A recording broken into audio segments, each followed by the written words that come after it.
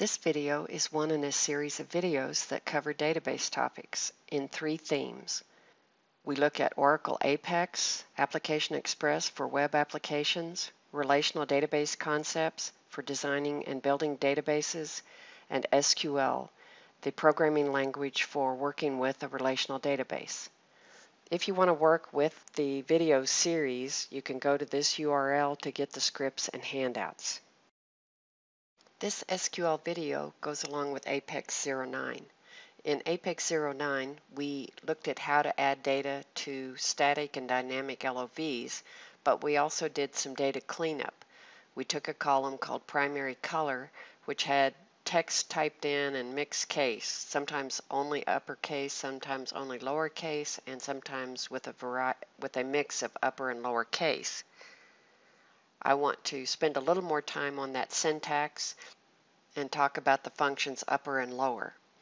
So I'm going to switch over to SQL Developer. I won't do this in Apex because I want to work at the database level, so I'm logged in as animal shelter, as we see here, the schema animal_shelter. So I have some code here, select, then I list some of the columns from the animals table, not all. Animal_ID, name, DOM_breed_ID, and primary color from the table animals, from animals. So when I try to run this, I get an error message. And sometimes I will show you code that I know is going to generate an error so that you can see the error and become familiar with things that are likely to be the cause.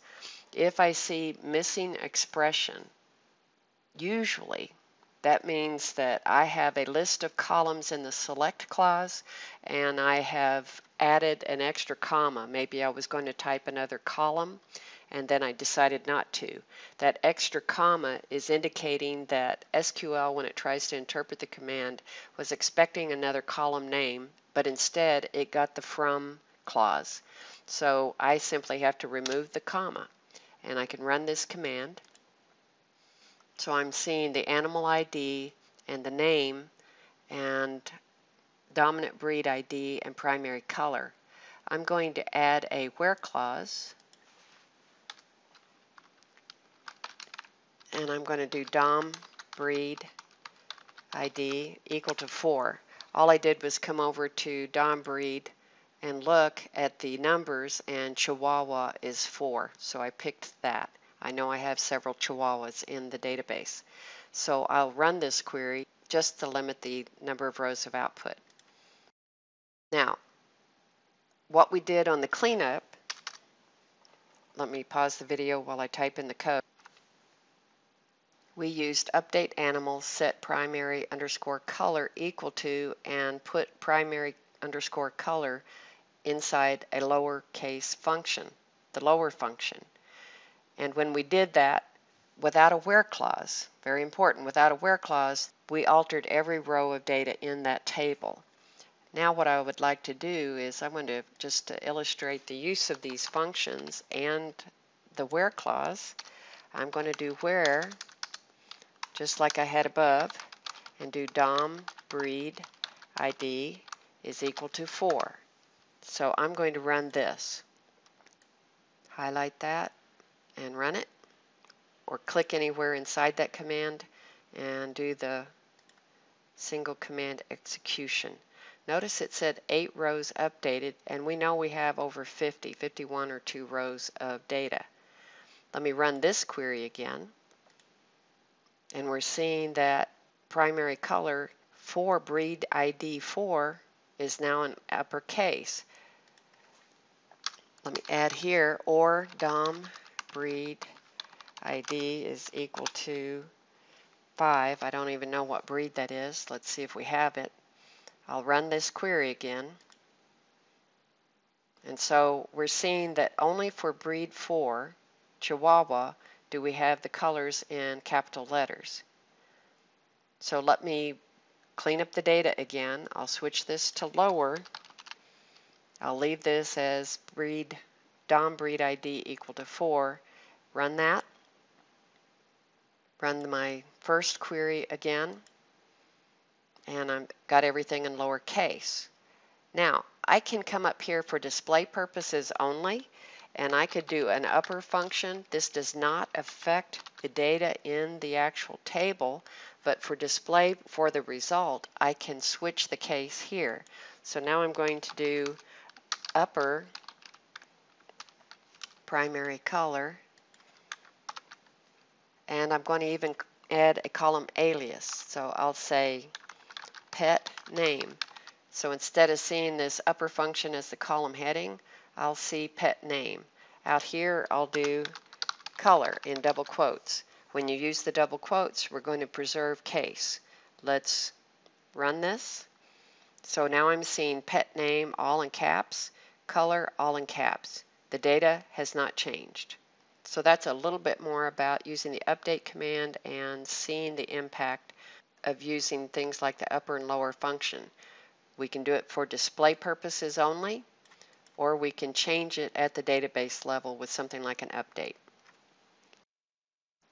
It occurred to me after I finished the video, this SQL for APEX 9, that I should probably show you what to do if you inadvertently use an update statement without a where clause, so that you make a change throughout the database table, but you didn't intend to do that. So I'm going to log into Animal Shelter, and if I look at animals right now, click on that table, click on the Data tab, we see our primary color is all in lowercase. So let's say that for some reason, and I've copied this code, let's say for some reason I just want to set uppercase for dominant breed 5. But I forget to put in the where clause. What I've done here is I've commented it out. So now I'm going to run this, and then I think, oh no, I didn't want to do that. It's helpful to know that there are two things that can help you undo something as long as you haven't done the commit command. Remember, commit will force the data from RAM into the table where the data is stored. You can